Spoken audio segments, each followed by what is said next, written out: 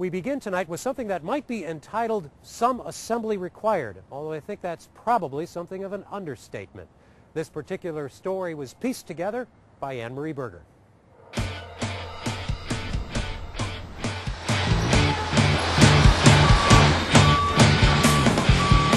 It's moving in day at the St. Louis Science Center, and their newest resident doesn't travel lightly. Her name is Sue, and her belongings fill 4 18-wheelers. We had 38 crates we had to unload.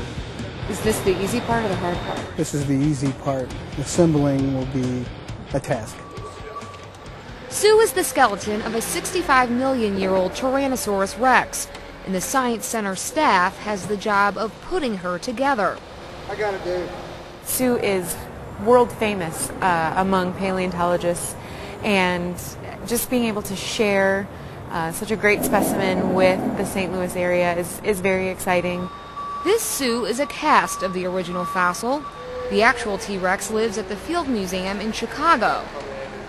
Each leg comes as one piece. The hips are one piece. There's 2 tail pieces. So we're not putting together each bone, it's each section of bones which are linked together by a rod. For the last several years, a cast of Sue has been traveling across the United States and abroad. And while a replica may not sound that impressive, you should know the significance of Sue. Sue is the most complete and also the largest T-Rex ever found. This is the rib cage. This is the biggest piece. A little more forward. Sue was discovered by her namesake, fossil hunter Sue Hendrickson in North Dakota back in 1990. And because she was almost a complete specimen and the most well-preserved, scientists have learned more about the T-Rex than ever before. You can still see where the muscles were attached by tendons to the bones. You can still see the serrations in the teeth, which were used for grinding up the smaller material that you would chew. So all those things help scientists know how Sue smelled and breathed and those sort of things. Side shift right, stop right there. Sue measures 42 feet long and stands 12 feet tall. And while we don't know how she died, her bones do tell us a lot about her life.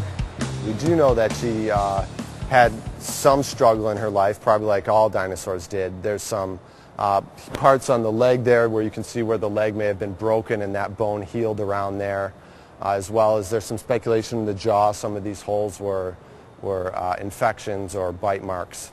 It was a big dinosaur, huh? What, do you know what the dinosaur's name is? Yeah. What's the dinosaur? Sue. Yeah.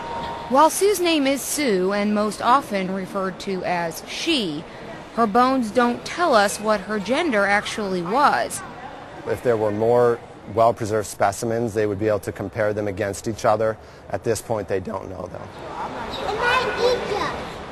Paleontologists estimate that Sue weighed about 7 tons when she roamed the Earth, and the exhibit at the St. Louis Science Center, appropriately called A T-Rex Named Sue, illustrates the advancement in understanding these creatures.